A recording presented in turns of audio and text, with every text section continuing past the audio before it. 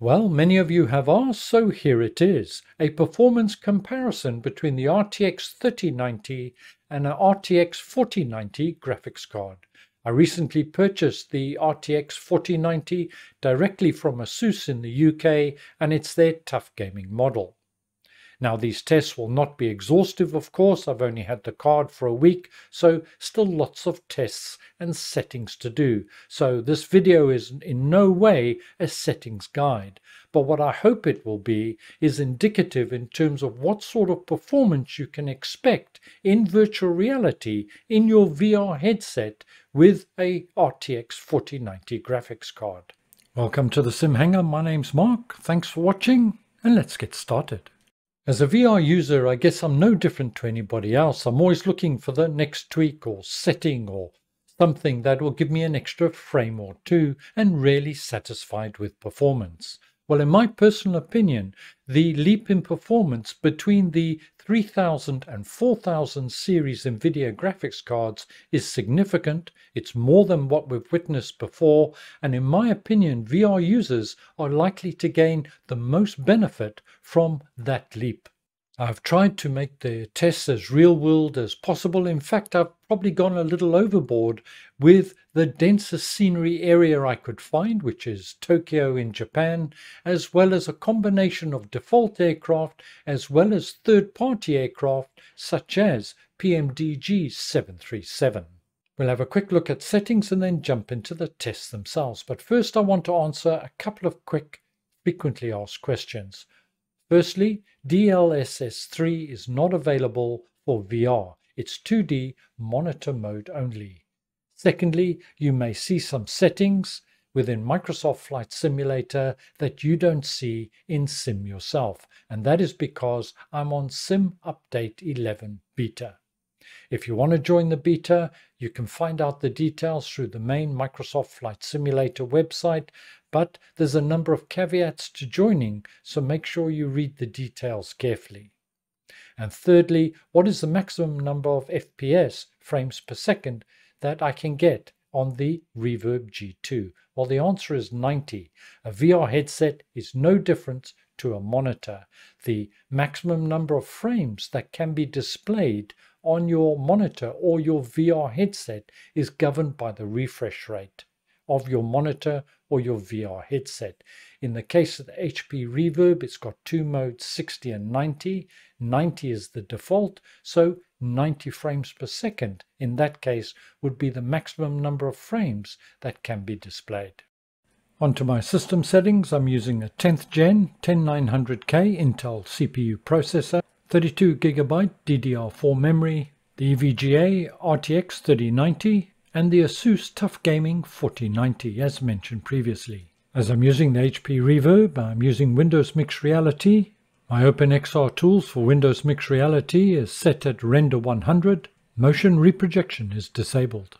I'm not using the OpenXR toolkit. That has been disabled. In the NVIDIA control panel, under Manage 3D settings, both power management and texture filtering quality are set to high performance.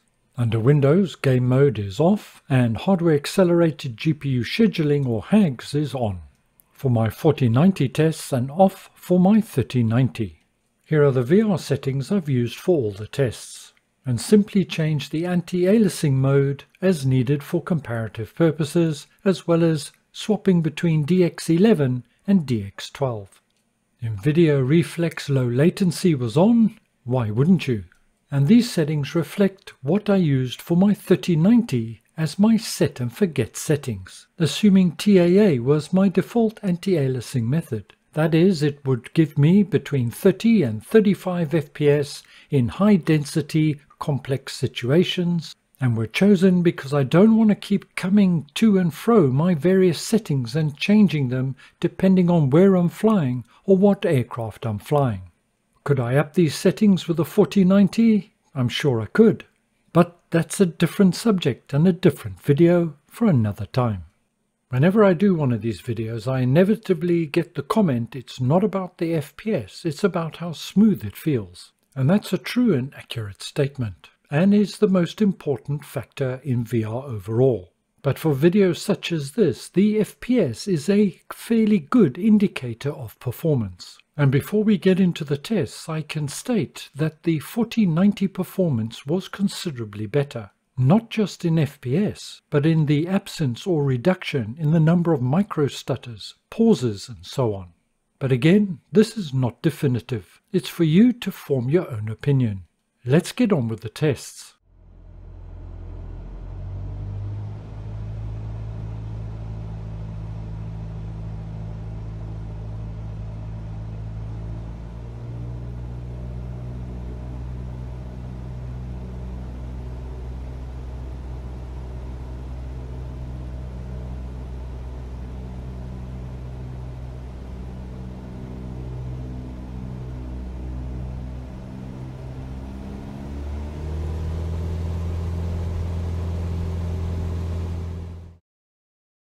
In this first test, the 4090 recorded a 60% improvement in FPS in this low-level romp through Tokyo, DX11 DLSS quality mode. Whilst both cards at times recorded limitations by the GPU, the 4090 was far less, as it can process faster. And this is borne out from the above graphs. We can see the 4090 a latency of 11.6 milliseconds compared to 22.9 milliseconds for the 3090. The 4090 remained constrained by the limitations of the main thread, which is the CPU. It is a result of Microsoft Flight Simulator being predominantly single-core application.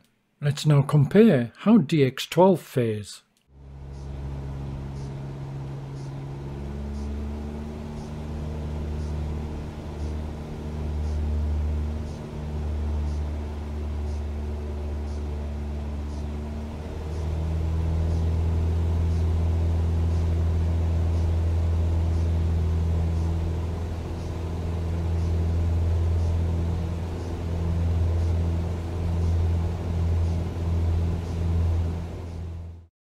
Here we're in a very dense scenery area right in the middle of Tokyo. The increase in FPS was about 15 or 38%. The limitations of the 4090 were almost exclusively main thread or CPU, whereas with the 3090 the limitations was a combination of the CPU and GPU. What this indicates to some extent is that your CPU will have a marked bearing on the results that you have if you've got a 4090. If I had a 13th gen Intel CPU, I would expect better results than my 10th gen is providing. Let's do another test in DX12. Same settings.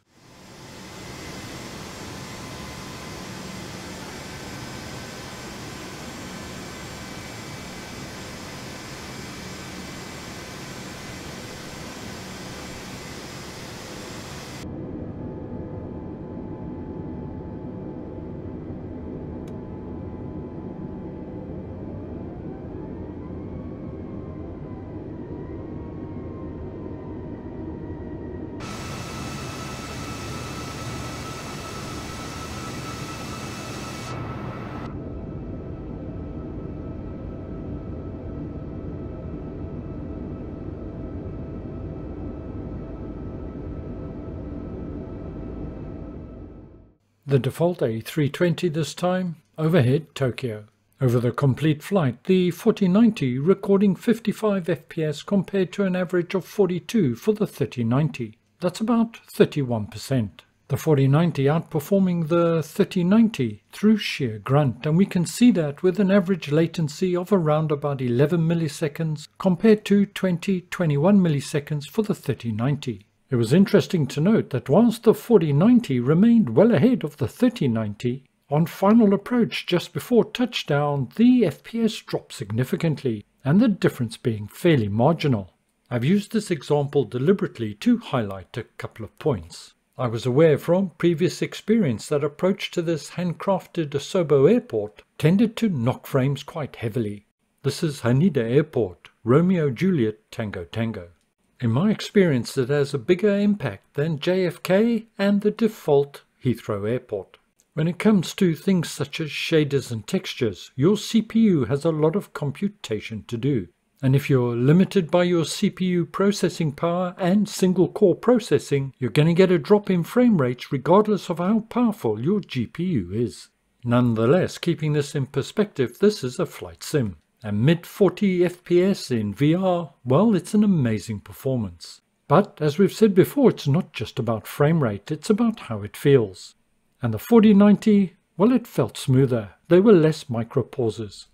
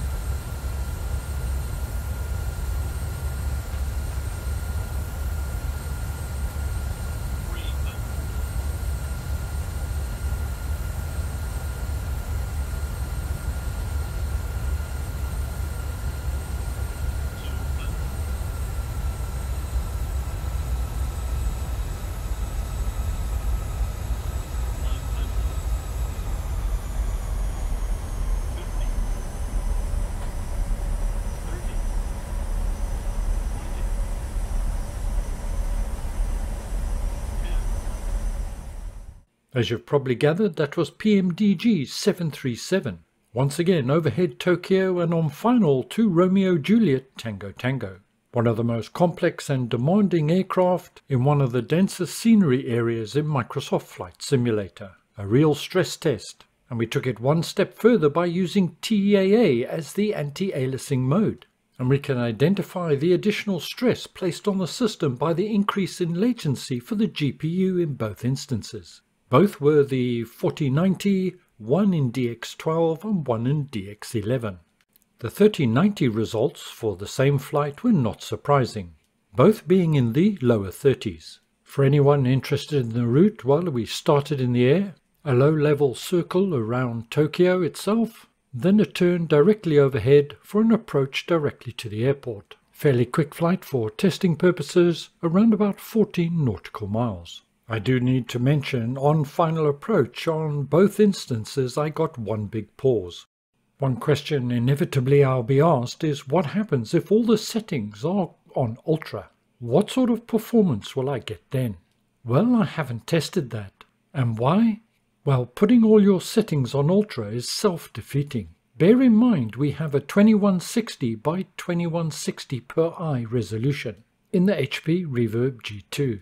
Turning everything up to Ultra will put more load on the system but not necessarily improve the visuals that I see. Perhaps those with the Varjo Aero will gain some benefit, more than others. So having done all these tests, what conclusions can we draw? And we need to bear in mind that these tests have really been stress tests, putting the systems under load as much as we could, and not necessarily representative of your day-to-day flying. Chances are in day-to-day flying the 4090 results are going to be even better.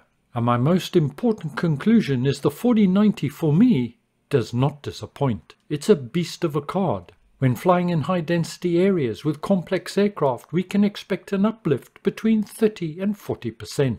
I would suggest the average uplift is going to be between 45 and 55% for day-to-day flying. And in light scenery areas with aircraft that are well optimized, well, 100%'s certainly not out the question. If you haven't done so already, check out this video of the MB339 jet flying through New York. FPS averaging around 60 and topping 80 on occasions. Now I'm not sure if it's Sim Update 11 or the 4090, but when using DLSS2 mode under the quality setting, the blurriness in the instruments and in the numbers has disappeared. Not quite sure why, but I'm hoping it's Sim Update 11 and they've got on top of this problem. The next point I want to raise is DX11 or DX12, which is best. While results may vary system to system, but for my system, DX11 gives a better FPS. But my choice now is DX12, and the reason is that the frame rate count is far more stable. DX11 frames tend to vary. There's some big peaks and some big troughs. With DX12, we still get peaks and troughs, but not as extreme. DX12 seems more stable and more consistent. What I haven't done, however, is some extended long flights. My longest flight with DX12 at the moment has been about an hour 20 minutes. Whether or not, due to memory leakage, performance declines over a period of time, I don't know at this time. And the last point I want to raise is one I've touched on already, and that perhaps now, more than ever, your CPU and speed of memory can have a big impact on the results you experience with a 4090. Ignoring for a moment the single-core architecture of Microsoft Flight Simulator, the GPU is no longer the bottleneck. The bottleneck for your system now turns onto your system's ability to process the information faster. So when deciding to plumb for the RTX 4090 graphics card or not, there are other considerations to take into account. There's no getting away from the fact that the 4090 is an expensive graphics card, and in many instances will be hard to justify, and will therefore fall into the enthusiast category. But for those committed to VR, it does without question hold the promise of performance levels we haven't seen before. And it does so to a level where getting an extra 1 or 2 frames really is not that important. Be that in DLSS mode or be that in TAA mode. The choice is yours. So what are the best settings for the 4090 and Microsoft Flight Simulator? Well, in SimUpdate 11 there's a couple of new options, so there's a lot to test, and things continue to change in SimUpdate 11. So the short answer is I don't know. More tests required, and I'll probably wait until SimUpdate 11 has been out officially, and then I'll follow up with a video. But for now it's back to experimentation. Thank you very much for joining me today. I hope you found it useful and informative. Stay well, look after yourselves as always, see you again soon, and bye for now.